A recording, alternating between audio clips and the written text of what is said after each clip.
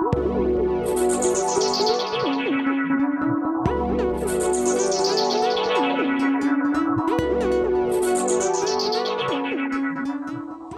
and welcome to the Open Tech Lab.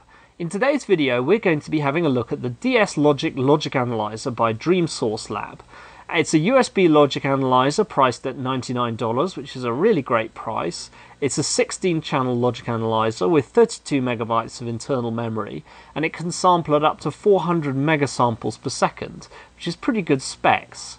Now, the DSLogic was originally launched in a Kickstarter by 3 guys based in China, and their Kickstarter was successful. They got more than $100,000 in pledges.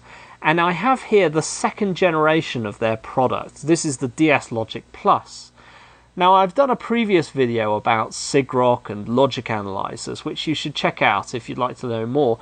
After doing that video, a couple of people asked me about this device. But the fact of the matter is, I only recently got my hands on one of these. And there is a reason for that. And the reason is because there's a little bit of drama between the DreamSource Lab team and SIGROC, which I'll talk about in a moment.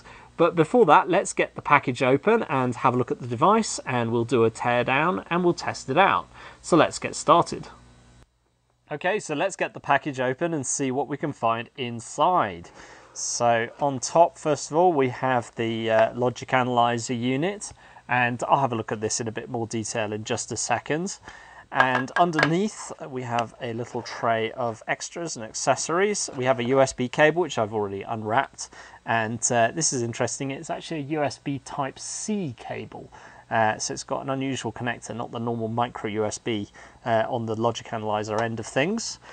We've also got a little bundle of test leads here, and we'll have a look at these in more detail in just a second. And we've also got a couple of little bags of test hooks. Now, these test hooks are of the cheap Chinese kind, and as I mentioned in my previous video about logic analyzers, these are pretty useless. So probably going to use these with my better easy hooks, which work much better than these cheap Chinese probes do. And that's everything that's inside the package. So now let's take a look at the logic analyzer unit, and as you can see, it's pretty simple. We've got a brushed aluminium anodized enclosure here, and on this end we have the USB Type-C connector, we've got a status LED, and then on this end we've got the connection header which we attach the probes to. Now, the probe connection port consists of this 2-row PCB header you see here, and the pitch of the pins on this is 0.05 inch, which is half the pitch of the more standard 0.1 inch header that you see everywhere. And the way this works is that the bottom row of connection pins is all connected to ground. So every single input pin has a corresponding ground pin, which is a distinct improvement over the earlier DSLogic logic analyzer. And then you might be able to see these little slots that are adjacent to the header. And the way it works is that when you come to want to connect probes to this thing, you have these little probe groups that are groups of 4 coaxial leads, and these slot into these little groups here, and that's how you attach 4 probes to the logic analyzer. So I quite like this arrangement, and we'll have a closer look at it in just a moment. So now let's do a little tear down and find out what's inside this thing. So we've got 4 screws to remove. There we go. Now, there doesn't seem to be much on this side of the PCB, so let's remove these 4 screws and then we'll be able to get the board out. Now this thing just lifts out, just like that. There we are. Now, if we have a look at the top side of the board, we can get a pretty clear idea of how this board actually works. And of course, a logic analyzer is a relatively simple thing. It just samples the data coming in on these input port pins here, and then it packs them into USB packets that get sent to the PC through the USB port. Now, it's no surprise to see in the middle of this thing a Cypress FX2, which is a bus adapter that is able to take data on its parallel pins here and pack the data up into USB packets. And it can also do the reverse, taking data from the PC and playing it out of the parallel pins. It's pretty bidirectional depending on the needs of the application. And the other function of the FX2 is it has a built-in 8051 core, which is able to supervise the communications between the board and the PC, and it's also able to control the functions of the rest of the board and do anything else that needs to be taken care of on here. Now the muscle of this board is this Xilinx Spartan 6 FPGA, and this is the LX9 model, which is the second smallest FPGA of the series. And this takes the data that's being sampled here, and it sorts through which channels are enabled, and it packs the data into data words and stores them in an internal buffer, and then it also transfers from that buffer into the FX2 and through the FX2 up into the PC. Now this device runs in USB 2.0 high speed, which will give you a transfer rate of about 200 megabits per second, which is pretty fast, and a lot of the time the data rate will be slow enough so that you can transfer between the sampled data coming in through the input ports and transfer it up to the PC in real time. And this is called streaming mode, and when you're running in streaming mode there's really no limit on the amount of data that can be transferred. You can transfer millions and millions of samples up to the PC, up to the limits of whatever the PC can store. So it's very, very useful. You can just have an endless sampling session in that case. But the problem is that if you want to sample at higher and higher speeds and you want to have more and more pins enabled, it's quite easy to enter a situation where the total transfer rate exceeds that 200 megabits per second ceiling. And if that happens, there's no way that it's possible to continuously transfer up to the PC anymore. And so this chip comes into play in that case. This is a 32 megabyte SD RAM made by Micron, and this is used when the device is running in buffered operation. And in that case, it samples at high speed, at its full speed of 400 megahertz or whatever it may be, and it can capture data up until this SD RAM is completely full. And then when the SD RAM is full and the sweep is complete, then the FPGA will transfer the data out of the memory and through the FX2 up to the PC in slow time, which can be really useful if you want to capture a really short high-speed burst of data. So now I've got the board under a microscope, we can have a little look at how the input front end works. So you can see here on the right we've got all the input signals on the header here, and then the first thing that each input encounters is this 7.6 kilo ohm pull down to ground, and this resistor is present so that when no input is connected to the pin, you don't want the input floating around picking up spurious inputs and crosstalk or whatever. So this resistor is just there to tie that input down to ground so that it's always read as a 0 in that case. And then the signal is connected into this electrostatic discharge device, and this is used for every fourth channel here, so it's got 4 channels connected to it, and it basically consists of 4 sets of clamping diodes and a Zener diode, and it's there to protect the device from any high voltage spikes that might come in from static discharge on the input, which is very important to protect the FPGA from getting damaged by that kind of spurious signal coming in. And then in terms of just normal excess voltage on the input from excess amplitude on the input waveform, the clamping is done inside the input of the FPGA here, and each input of the FPGA has a pair of built-in clamping diodes between power rails, and this just protects the FPGA from excess voltage on the inputs. But the input clamps within the FPGA can only sink or source so much current, which is why there's a 30 ohm resistor here on each channel, and this is there to limit the amount of current that can flow into the FPGA or out of the FPGA if we have a voltage come in that's too positive or too negative. Now, apart from this, the board doesn't have much else on it at all. It's just got this little I2C EEPROM, 16 kilobytes of storage to store the firmware for the FX2 on it, and it also has a switch mode power supply, and that is about it. So by way of comparison, here is an image of the front end from the earlier DSLogic Pro, which preceded the DSLogic Plus. And you can see the design is pretty similar. We've got the isolation resistor before the FPGA, which is off the image on the left. We've got the ESD protection device in the middle. We've got the pull-down resistor, which comes right after the input. But the main difference is that rather than just having the pull-down resistor, we've got a full RC filter network here. And this is present to, I think, to try and give the input signal a bit of a helping hand, to try and enhance the high frequency component coming in from the device. Now, I am a bit suspicious of this design. You do see it in a few different logic analyzers that are on the market, but I'm not sure that this is a particularly good idea. For one thing, you could end up adding a lot of ringing to the signal coming in, so that rather than getting one edge, you get multiple edges that's created by this circuit just ringing away. And also, you are then applying a reactive load to the device under test, which is not going to be a good thing. That will be quite unexpected to have the logic analyzer doing that to whatever you happen to be probing. So on the whole, I'm pretty glad that they've simplified the input design in the new DSLogic Plus. It seems like a better idea to me. So yeah, very good development in my opinion.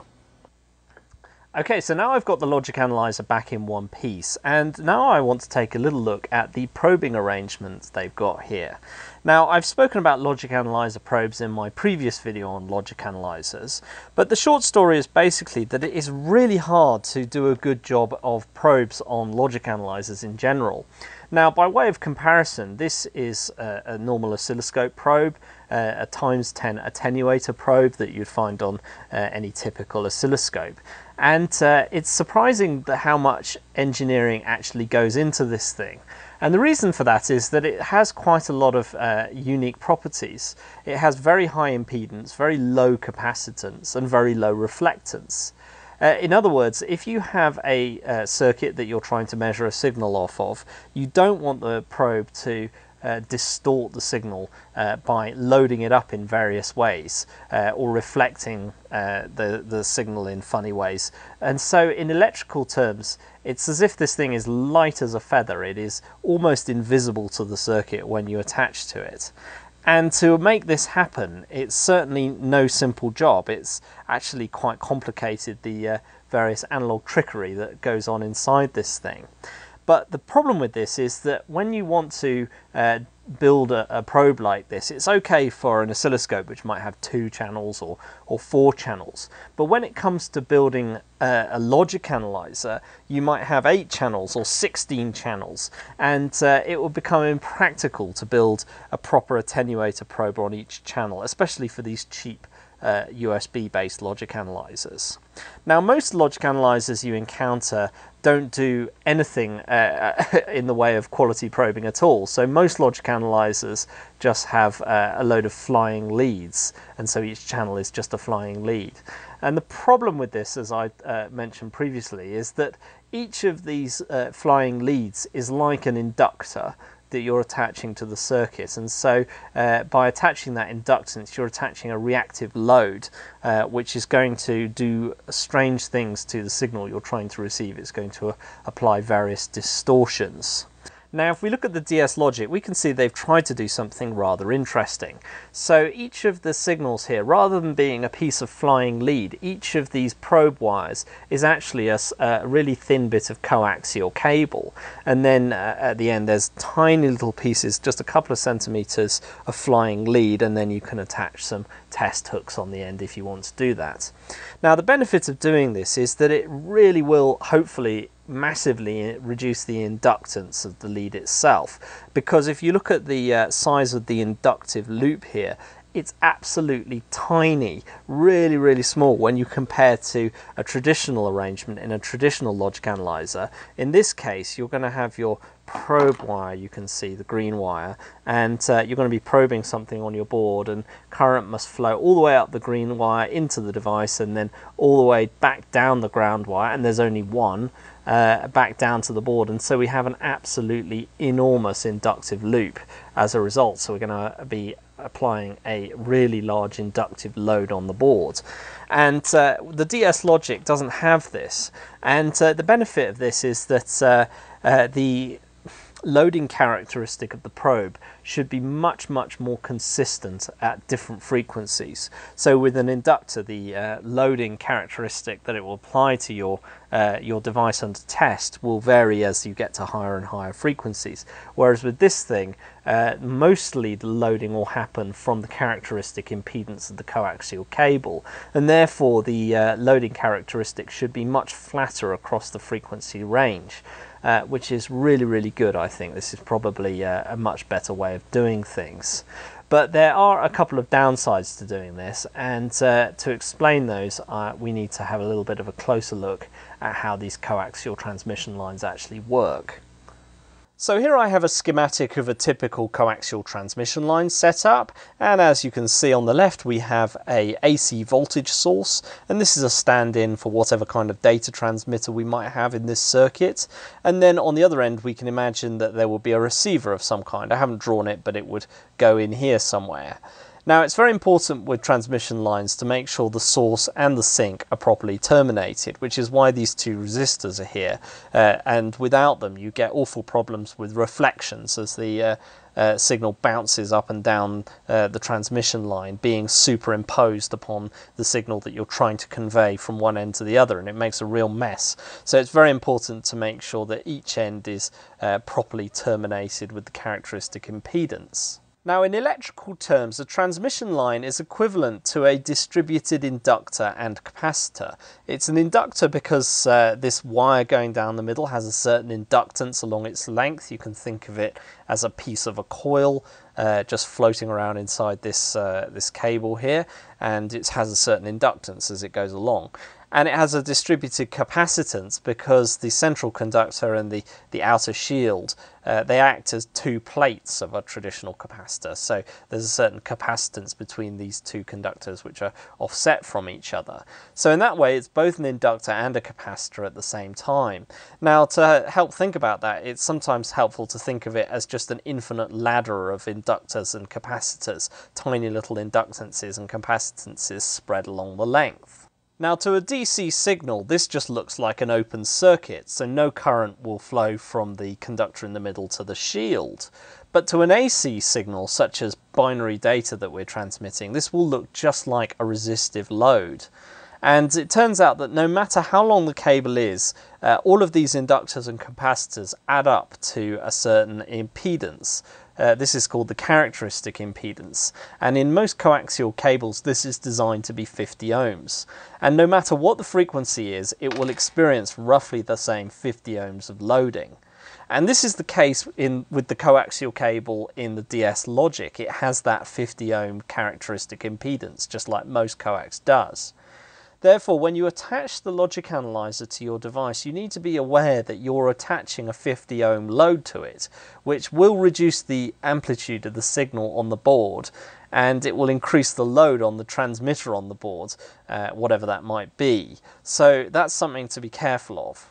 And there is a second problem. If we turn back to our schematic, as I mentioned, you can see there's both the source and sink termination resistors, and these have to be present because otherwise there'll be reflections at either end of the transmission line. But the DSLogic probe doesn't have either of these. Now it's not really possible to add source termination to the logic analyzer probes without building something much more complex like an oscilloscope would have.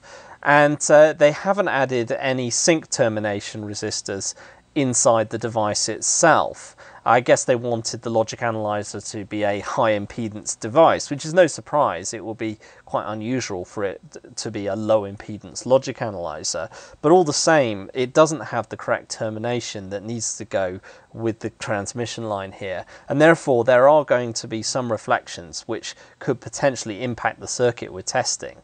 Now to help demonstrate the effect, I've got a little simulation, so let's have a quick look at that.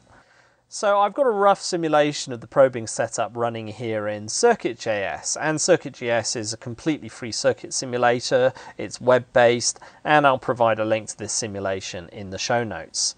Now, if you've watched my previous video on logic analyzers, you would have seen my simulation where I showed how the flying leads can attach a certain loading to the device under test. And so I've modified the simulation a bit to try and roughly represent how the DSLogic will affect the device under test. So in this schematic, we have the device that we're actually attaching to along the bottom here.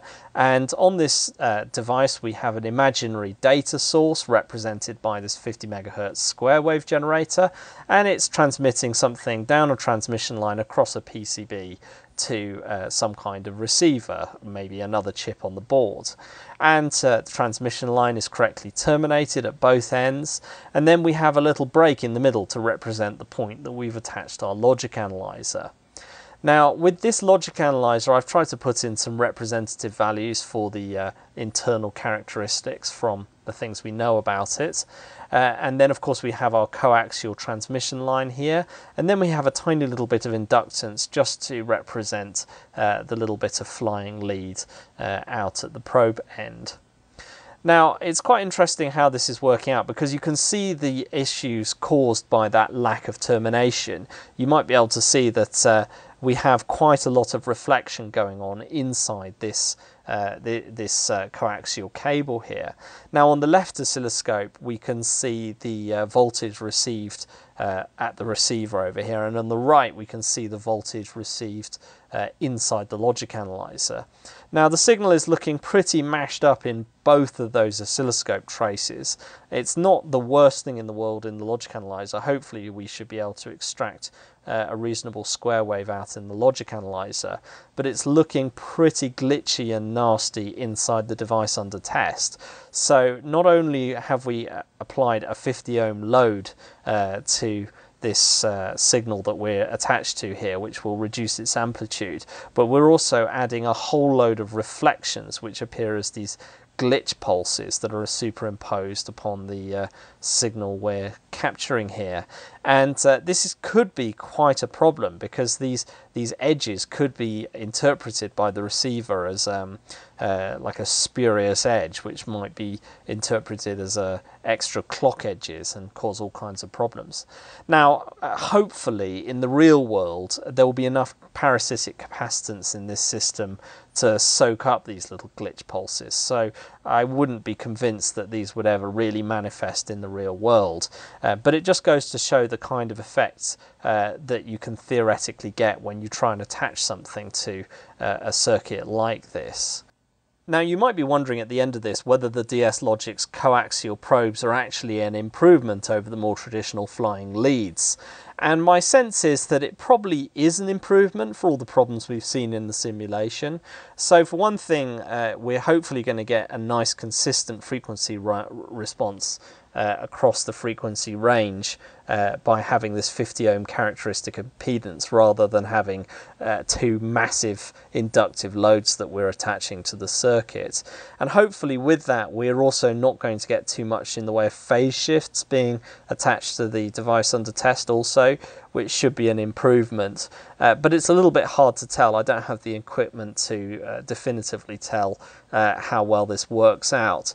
But for one thing we can do is that if this coaxial arrangement is causing a problem, we can always take it off the logic analyzer and do our own custom probe setup just by attaching directly to the header. So that is always an option if things are not working out with any logic analyzer's probes. Now, there's no substitute for a real-world test, so I've set up a crude little experiment to find out if things are as bad as they appear in the simulation. So in this test, I've attached my Lattice ICE40 FPGA development board, and I've configured the FPGA to put out a 25 megahertz square wave. And then I've attached this output signal to the oscilloscope so that we can see the shape of the signal that's being put out by the board. And then in addition to attaching the oscilloscope, I can attach the logic analyzer, and we can compare the shape of the signal with the logic analyzer attached versus what it looks like with no logic analyzer attached. Okay, so here you can see the output from the logic analyzer, and as you can see we're getting a nice square looking square wave, just a little bit of overshoot here. Now just for comparison I will save this as a reference signal and that will allow us to compare. Now let me go ahead and attach the logic analyzer, just clip it on, very good. And now let's compare that with the signal before. You can see that the logic analyzer is damping out the ringing a little bit.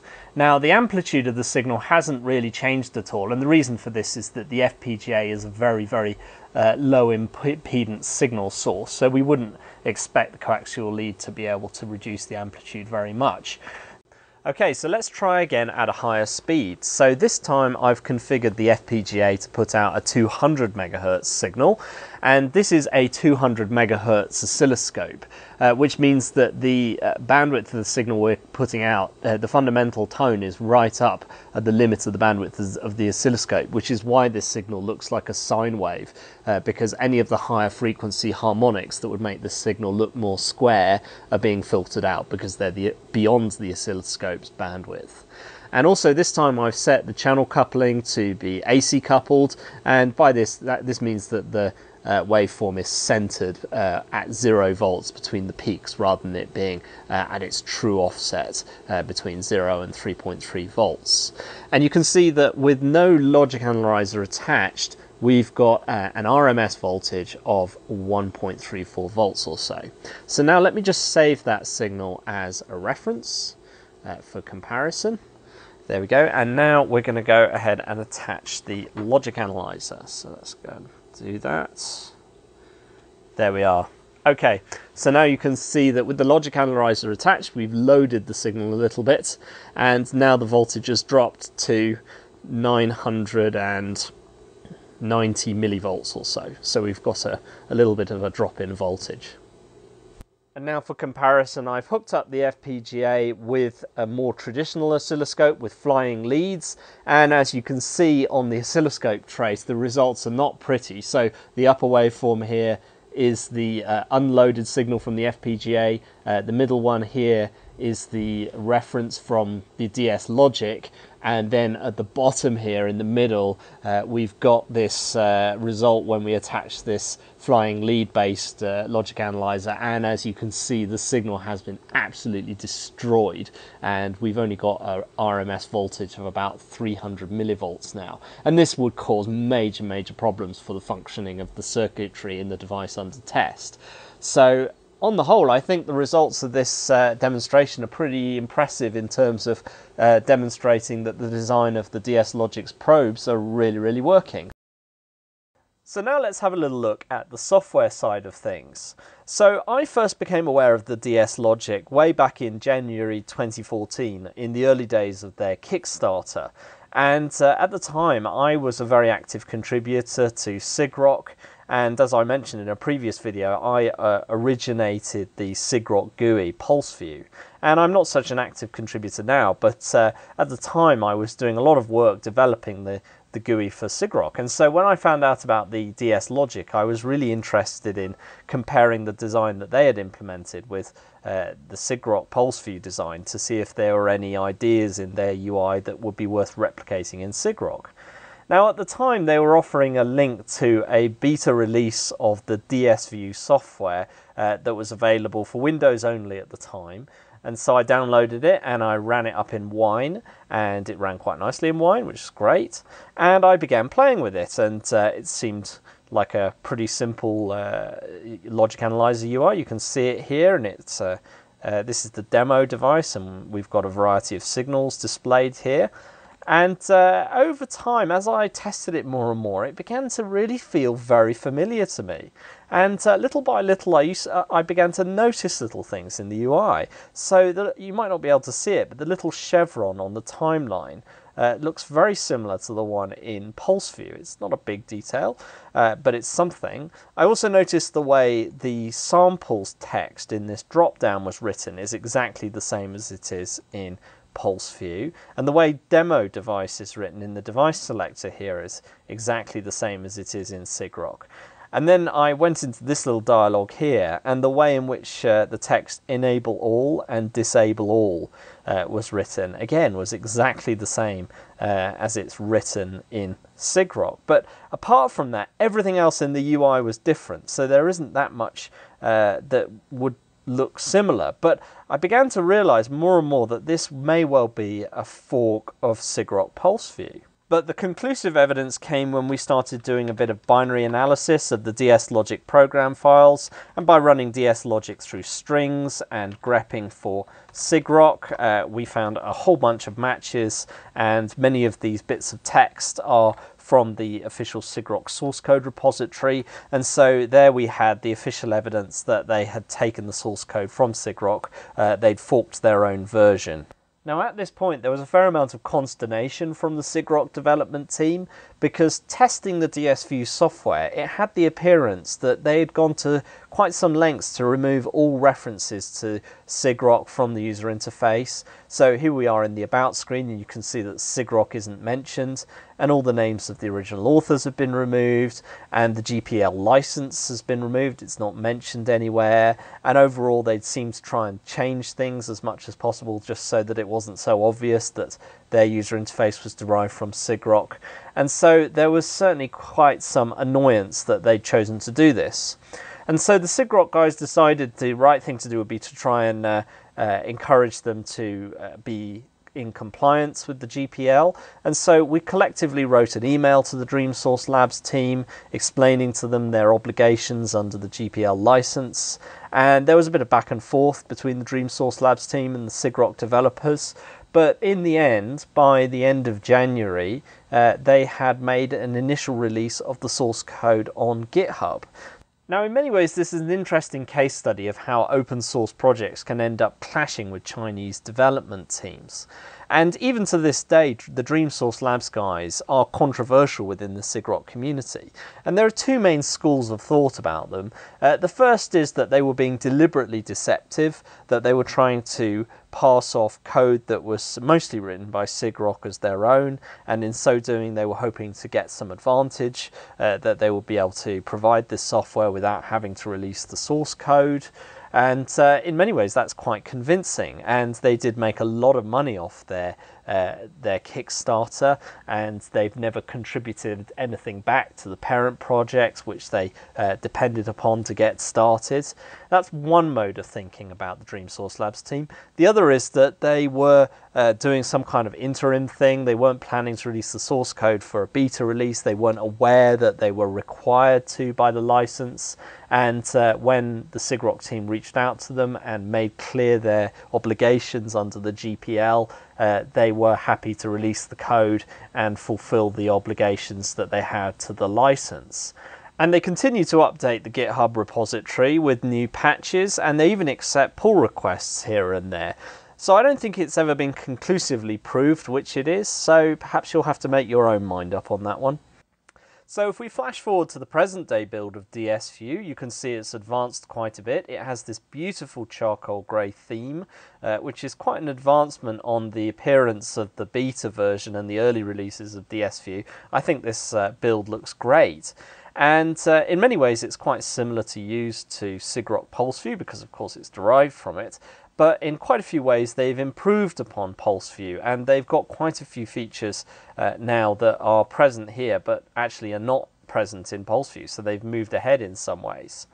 Now, some of you might be wondering whether it will be possible for these features to be integrated back into SIGROC, given that this is all open source software. And the answer is that in principle, yes, it would be possible, and it would be great if these features could be ported over. The only issue is that, well, for one thing, the code quality isn't quite up to what it needs to be to go into SIGROC, and by that I mean, for the most part, they focused on the needs of the DSLogic device, whereas for patches to go into SIGROC, they need to be able to support any logic analyzer device and support them properly. And so in a way it's easier for the DSLogic guys to add features to their GUI because they only have one device to focus on. So that's one issue, and the other is just that some of the time it can be quite difficult for Chinese development teams to contribute to Western open source projects. And of course there's a language barrier and a time zone barrier, and there are also various cultural barriers. So for example, Western open source projects usually run on a system of peer review where patches are criticized and improved until they're ready to go into the project. But if anyone is coming from a face-saving culture, then that process of critique could be humiliating for the person who's trying to participate. And so it can be quite difficult for some guys to feel like they are comfortable to contribute to an open source project. And added to which, in economic terms, sometimes it's just not a priority for the team to focus on trying to get their patches upstream. So it's understandable that they haven't contributed the patches back to SIGROC, but the code is available for people to come in and try and derive things from their work if there are useful improvements that can be brought in that way. Now let's just have a quick look inside the device options dialog, and you can see there's a few things of note here. So first of all, we've got the operating mode, and we can run in buffered mode, streaming mode, or internal test mode. Now in streaming mode, of course, the data is being transmitted straight to the PC over USB, and as I mentioned earlier, we're going to be limited by the bandwidth of the USB high-speed bus, but on the plus side we get an infinite sample depth. We're just limited by the amount of memory inside the PC, and in this mode we can sample from up to 3 channels at a maximum of 100 megasamples per second, whereas if we switch over to buffered mode, we can go faster. We can do 3 channels at up to 400 megasamples per second, which is really good, but then of course we're limited by the amount of storage inside the device, although it does have quite a bit of storage, so that's not too great a limitation. And then in addition to the buffer mode, the operating mode, we have the threshold level, so you can configure the transition voltage between a high and a low, and this means that the logic analyzer is compatible with various families of logic signaling, whether it be 3.3 volts or 5 volts or 1.8 volts or whatever it may be. You can just set the threshold level so that it sits between the voltage of high and low in whatever you happen to be working on. We've got filtering, so we can filter samples coming in. This one's interesting. So the device supports using an external clock signal, which is sometimes called a synchronous logic analyzer. A synchronous logic analyzer is one where the clock signal is provided by the device under test. So for example, if you're hooking onto a parallel bus of some kind, or you can run it as an asynchronous logic analyzer where the sampling is done based on a clock generated inside the logic analyzer itself, which is perhaps the more conventional type. And apart from that, that's about it for the device options page. Now the triggering options are quite sophisticated and complete. We've got the simple triggers: rising edge, falling edge, any edge, high and low, and these can be applied to any of the channels here just by selecting them like this. And it also has support for advanced triggers. So we've got options for multi-stage triggering, the HP style triggering that you see in other logic analyzers, and we also have support for serial triggers, and I believe you can find various words within the data stream from a single channel, and this looks really interesting and powerful. Now, to really torture the logic analyzer, I want to find out how well it performs when it's in the maximum 400 megasamples per second mode. And with an asynchronous logic analyzer, you have to be aware of the Nyquist frequency, which is the maximum frequency that you could possibly ever receive with the logic analyzer, and that is half the sample frequency. And the reason for this is, if you put in a square wave at this frequency at 200 megahertz, you're going to have one sample which is a 1 and one sample which is a 0, and it's not possible to make a square wave and capture that with any higher frequency than that limit. Now, with logic analyzers, you'll typically need to go even lower in frequency than the Nyquist because for various reasons you usually need to oversample the square wave that you're capturing. So let's have a look at what the results are like when we run that test. So we're all set up here. I've set to capture 64K samples at 400 megasamples per second, and I've set the voltage threshold to 1.5 volts on a 3 volt output signal. So let's see what happens when I trigger the capture. There we are. So on the top row, we've got our 200 megahertz square wave being captured, and on the bottom row, we've got our 100 megahertz, the quarter sample frequency here. And you can see the 100 megahertz seems to have been captured quite nicely. We see, if we zoom out, a continuous waveform here, a continuous series of ones and zeros, one after the other. And you can see in the little blue pop-up here that we've got a frequency of 100 megahertz. Now, the capture of the 200 megahertz square wave is less good, and this is for the reason that I mentioned earlier, that you can have problems when you try and capture a Nyquist frequency signal, because it is possible, when you look in this area, the samples are being captured, but unfortunately, because the waveform coming out of the FPGA isn't quite symmetrical, you can be in a situation where the logic analyzer will capture all the samples as zeros, because every time it samples, it just happens to coincide with a trough of the signal it's capturing, and it never sees any peaks, or vice versa. And so you can see that as the crystal oscillator within the logic analyzer and the crystal oscillator on the FPGA board come in and out of phase with each other, you can see we get these little bursts of signal. But that wasn't really the point of my test. The point was to validate that the logic analyzer has the full 200 megahertz of bandwidth on the input. And because you can see that we do from time to time get a valid 200 megahertz signal being captured, this demonstrates that the logic analyzer does have enough bandwidth and it is able to capture signals at this frequency. Now, turning to SIGROC, SIGROC has had support for the DSLogic devices since the last major release, and that release came out in June this year, and it added the very first ever driver for DSLogic devices that SIGROC has ever had. And since that time, I've been working on improving this driver. I've added support for the DSLogic Plus, the device we're reviewing today, and I had to do that because it was part of another project which I'm working on, and also that project will be the subject of an upcoming video.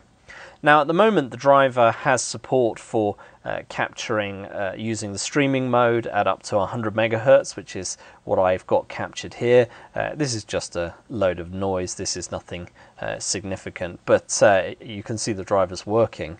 But many of the more advanced features of the device are not yet enabled inside the driver. So, for example, it doesn't support external clock signal coming in, it doesn't support the filtering and some of the more advanced filtering modes, and of course the buffered mode of operation isn't yet implemented.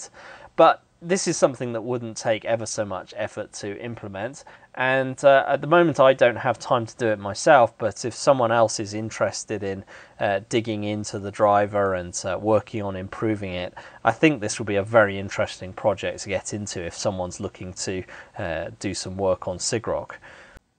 Now, interestingly, it's not just the DSView source code that they've released. Also, at various points, they've released things like the hardware design files for the FPGA and even the schematics. So this is the schematic for the original DSLogic Pro. Now, they haven't been consistent about updating and releasing upgrades and things to all of these files, but still, they are quite interesting to have a look through, even if they are previous versions. So if you're interested in having a little bit more of a detailed look about how this logic analyzer works, you can have a look at the files and I'll link them in the show notes. So at the end of this review, it's time for me to give my verdict, and I'm feeling pretty positive about this device. The price is very, very competitive compared to other logic analyzers with similar features. $99 is a great price for this device. And on the software side of things, I would say DSView has really matured in many ways. It's pretty nice to use. And if you want to use it with SIGROC, that's also an option. And I think I will be using it mainly with SIGROC going forward in the future, because I think SIGROC's a bit more powerful than DSView in terms of the things it can do for you. And on the hardware side, really this logic analyzer is just about as powerful as it's possible to be as a USB logic analyzer. Now it is limited in its streaming speed to the PC by USB 2.0, so it could go up to USB 3.0 super speed, and that would mean it could stream much faster to the PC. But there are other problems with that, not least the fact that it adds a lot onto the BOM cost, and so it will probably add about $30 or $40 onto the sale price. USB 3.0 is currently not cheap to add to a device. And in terms of the sampling rate, 400 megahertz is pretty good, and it would be possible, of course, to increase the sample rate with upgrades to the design, but then issues relating to the probing become even more significant, and probes become more and more difficult and expensive to the design. So you don't see many PC-based logic analyzers that go much higher than that 400 megasamples value. And so really this logic analyzer, I would say at that $99 price point, is basically everything you could reasonably expect from a USB logic analyzer. So I think this device is pretty cool, and I'm actually glad that I've got one. It's great. Now, if you're interested in purchasing one of these devices, you can get one from dreamsourcelab.com, and I'll link that in the show notes. Now, in the buy page, there's something a bit weird here, because they only have the old generation products listed, like the DSLogic Pro and the DS Scope. And so I'm not quite sure what's going on here, because when I ordered the DSLogic Pro, I got the DSLogic Plus delivered, which is great. And I think that's the DSLogic Plus is the one you probably want to order. So I'm not sure what's going on with the website. They seem like they need to update it a little bit. And if you're going to purchase one, you're going to want to make sure that your order gets you a Plus rather than the old Pro. Now that just about wraps it up for this review. I hope you found it interesting. If you did, please hit the like button and subscribe. And if anyone's interested, I'm also running a small Patreon if anyone wants to contribute to supply the channel with equipment and whatever. So anyone who's thinking of contributing to that, I'm very, very grateful. And for anyone who's watching, thank you very much, and hopefully I'll see you next time on the Open Tech Lab.